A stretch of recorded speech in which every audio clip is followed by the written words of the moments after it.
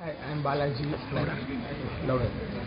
Hi, I'm Balaji and I'm from Velamala Institute of Technology and I'm studying BE second year. I came to know about the course in my college. Some of the professors suggested me to log into my mail and check out the NPTEL course. First of all, I wasn't that much confident about this, but later on when I watched those videos, I was really impressed by those professors, their teachings. Which course did you take?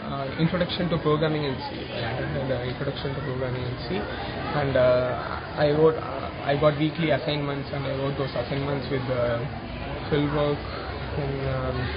Initially, I couldn't get pass all those assignments and get full marks, but later on, by getting help from others and asking doubts in those question sessions, I overcome that problem, and after attending a few assignments, I got confident of writing those exams. Then I registered. It was quite good. This exam is online registration exams. It had 4 questions, and you need to pass 8 test cases to get those questions correct. Then I wrote 3 questions out of 4 questions.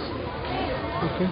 And where do you think the certificate will be useful to you? It would be useful for my placements, and I want to join an IT company and work for it. So as it is organized by IITs and NPTEL is government. Thank you.